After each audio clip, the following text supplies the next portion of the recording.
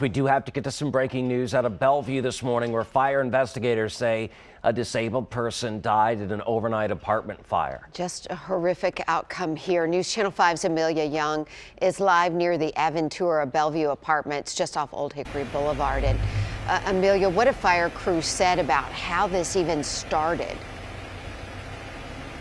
Yeah, Ben and Amy, they said the call came in just before 2 o'clock, and crews found heavy flames coming out of one of the bedroom windows that you can see behind me right now. They said several of the families that were living inside were already awake outside of the building when that fire started, except that's when they had warned crews about one person still inside that, as you mentioned, unfortunately did not make it out.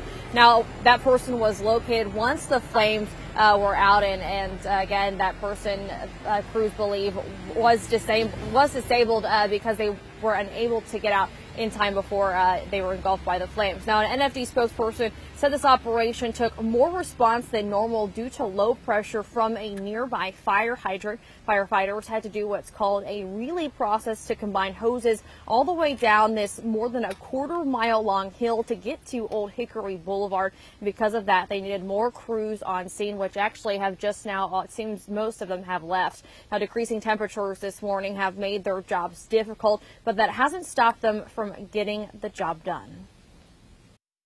The temperatures are frigid. We all are aware of the winter weather advisories that we are under, and those are temperatures that our firefighters are having to work in. And so when you combine those temperatures with the water that they are using to extinguish these fires, it's not pleasant for them, but they have to continue to work through that.